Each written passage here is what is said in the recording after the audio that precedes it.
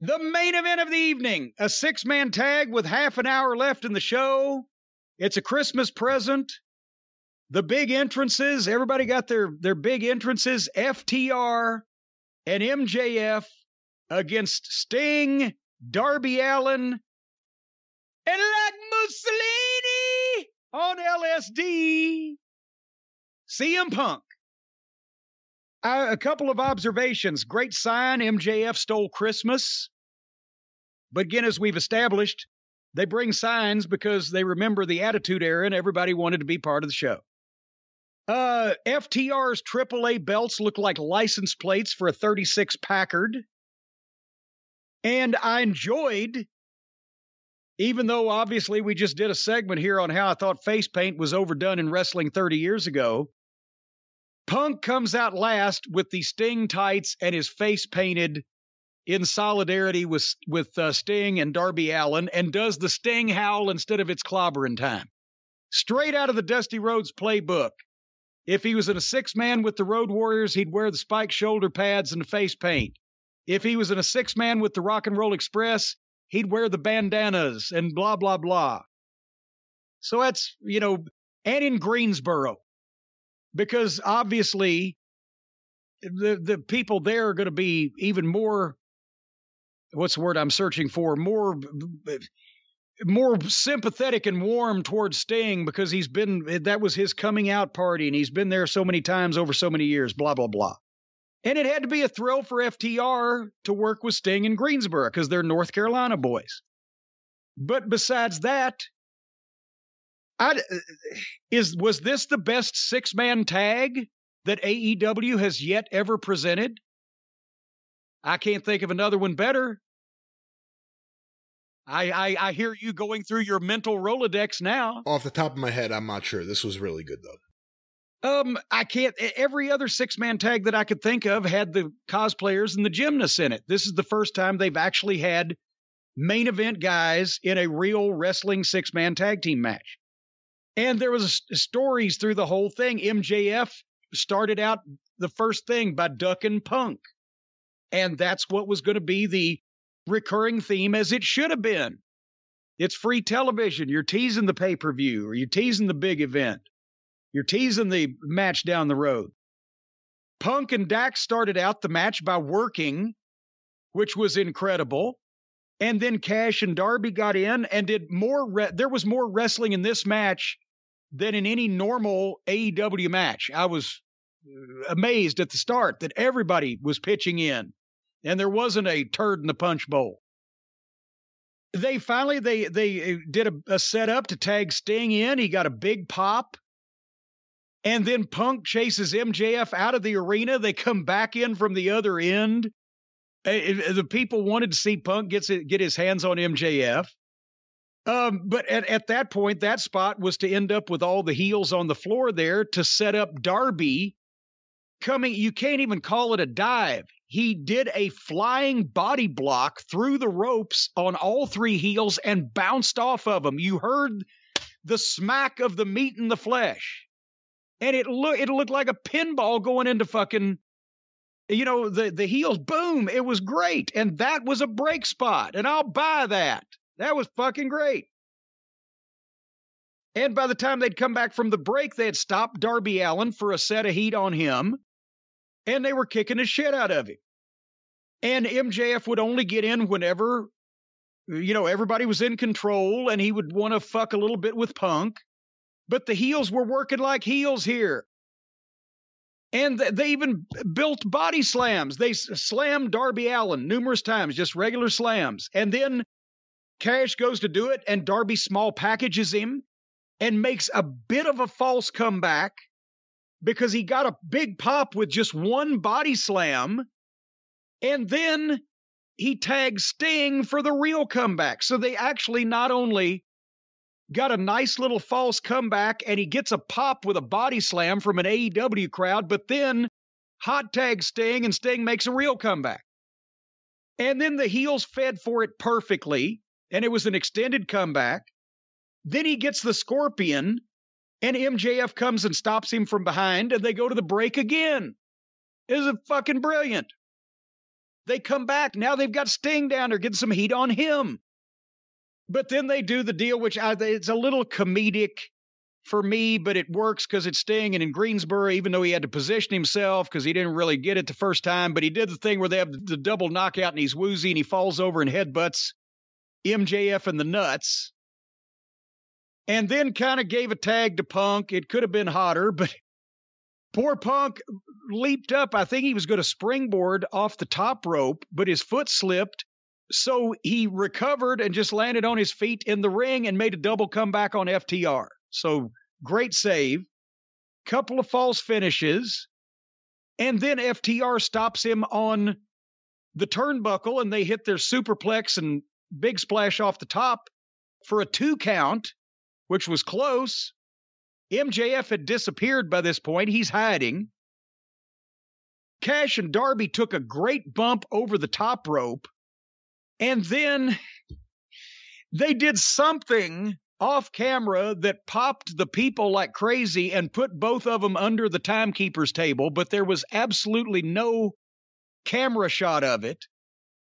Brian, remember when I've said that one of the producer's jobs is you have to go over the match that besides the fact of giving them the finish and making sure they're not doing anything stupid, once they've got their match, then you have to hear it because you got to be in the truck to tell the director what's coming up if it's something crazy.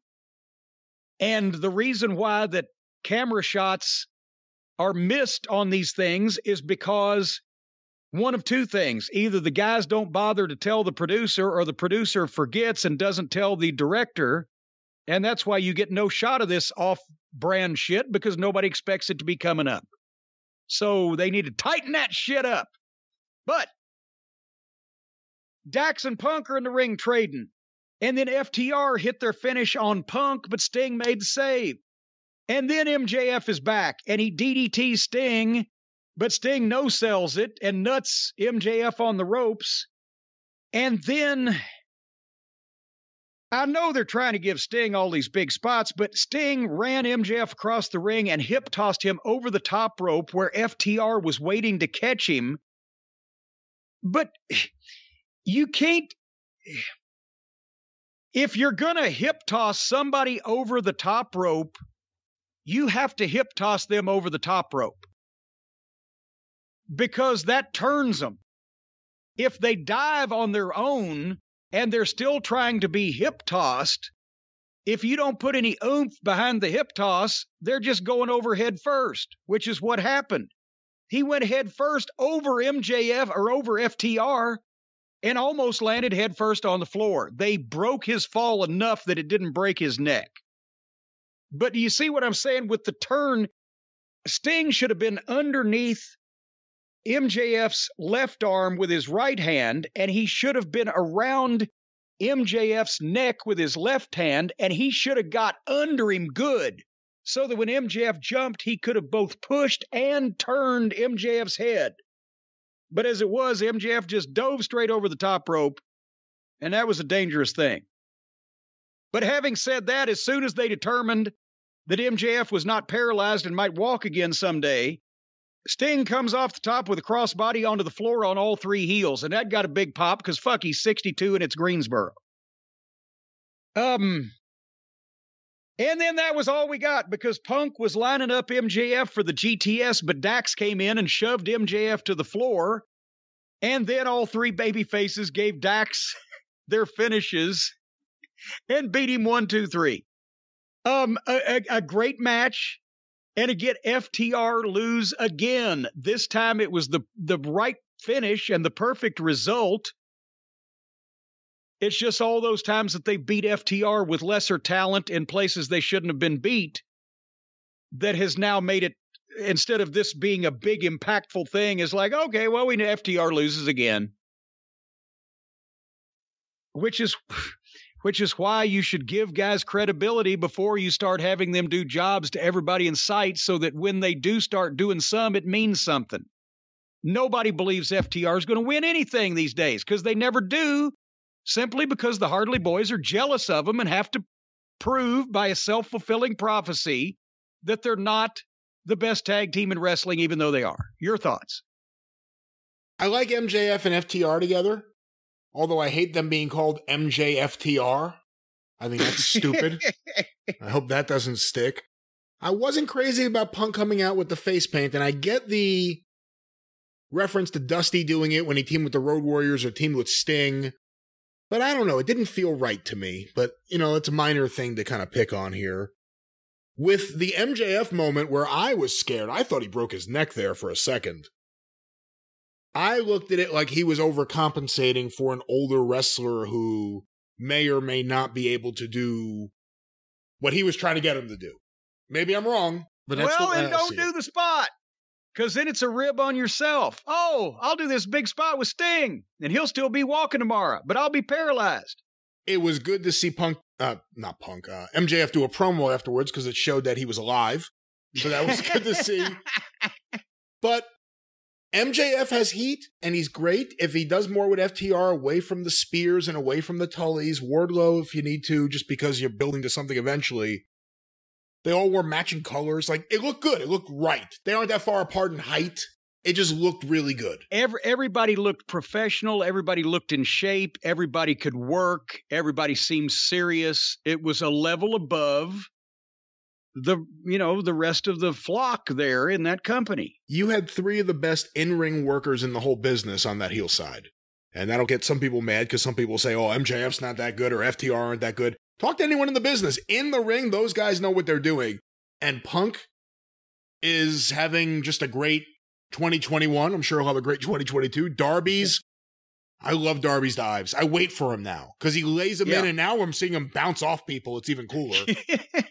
And I'll give AEW credit, although it hasn't always been perfect, and he's gotten some wins over guys like FTR at that show in Queens and different things. It hasn't been perfect. But when you see the way Tony Khan has used Sting for now the last year, and you compare it to all the ways WWE used Sting. Oh, good Lord. Or any other way you could have used Sting right now, and I actually think they've done all right. I will agree with that. I think they could have put a couple of things that he did on pay-per-view instead of free television, because in hindsight, it didn't matter for the ratings that much, but what he has done, for the most part, has been nothing wrong with. And it was a good main event. And, you know, they did a good rating. And I believe the main event ended up pulling similar ratings to the opening of the show, which is a good sign. Usually the viewers are just tuning away, not coming back. But it was a good main event, and it went a while. It went like a half hour.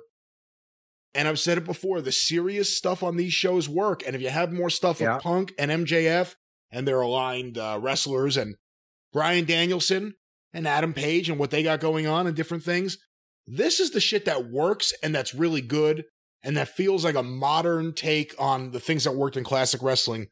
The Bucks and the Best Friends and Adam Cole and all that other shit. It just feels like, I can understand why some people thought that was cute a few years ago, but it feels like everything else is kind of passing that stuff by right now.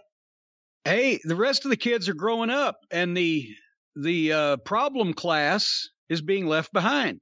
And I think we're going to see more behind the scenes drama probably as they figure out that, oh shit, this company now has real talent coming in and it's showing us up. How can we stop that? How can we bury these people? We'll find out who comes in and has the cachet and the pull in the industry not to get buried on purpose, like a lot of the other people have been that didn't have that same pull. Well, you know, perhaps if you were brought in and buried and you didn't have any pull, you needed to find a way to get some pull. You needed to find a way to get a good lawyer. I'll tell you what. You're exactly right. And I'll tell you something else. You know, I've talked to our friend who I will mention in a second about some of these things lately. He has filled me in. Folks, if you want to find out your legal predicament, whether it's positive, negative, or indifferent, there's only one man that you need to call in this entire world. Call Stephen P. News.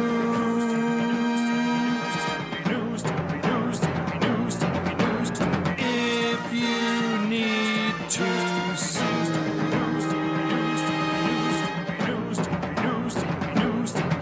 And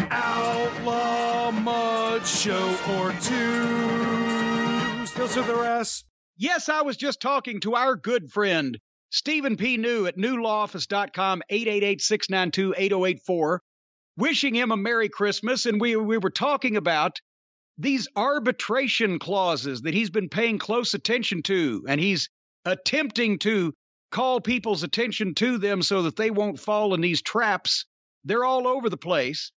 And I should mention, obviously, the way it came up was, of course, my internet service with Spectrum, as well as my cable service. I can't buy pay-per-views, and I can't get the internet speed that I'm paying for, despite the upgrade that I got. And he checked into, actually as a Christmas present for me, suing these rotten, crooked, criminal bastards, Spectrum. But he said, did you know that when you accept their service in the fine print without even reading anything, you, like a lot of these other contracts that are signed by some of these companies like the WWE or just anybody you have performed services for you or buy utilities from, they have arbitration clauses that say that if you have any problem with them and they don't do what they're supposed to do, you can't sue them.